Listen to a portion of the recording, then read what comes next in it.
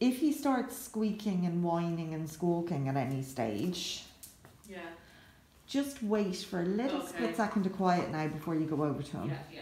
Because it would be really easy for him to summon you, wouldn't it? Just summon you in and go, I'll just wail now until you come and get me what I want. We found that a little bit hard, like, but when he's barking and shouting, we have to come down the stairs, he can hear us. Yeah, for sure. Now what I do there is, so he can hear you coming down the stairs and he knows when you're in the house. So what I would do there is, I'd come down the stairs and then I might just wait at that door for a little bit of quiet. So before I open the door and come into him. I don't want him learning to howl and whine, but at the same time, so you might go over and run the tap, for example, and then come back to him. At the same time, I don't want him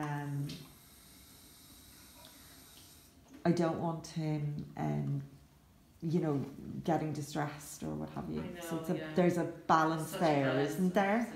Now the other thing you can do with this, if you want to kind of add more time to it, or add an activity if you want to call it to it, and also this can be helpful when you're doing this with children because it gives them somewhere to aim for, is you could get a towel, an old towel or a blanket, scrunch it up in the pen so you can drop the treat in there, so that he has to kind of snuffle around to find it.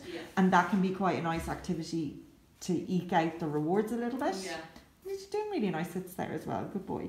Very polite. But he's also actually very good with the training. We've taught him sit and give the paw. My goodness. Very good at your trainings. He's being very polite there, like he's not scrabbling up on the sides of the pen, and look at him sitting every time you come around that bend. He's like, here it comes. So I can see that he's, you know, that he's learned that. He's learned that that works to get him what he wants. Isn't that right?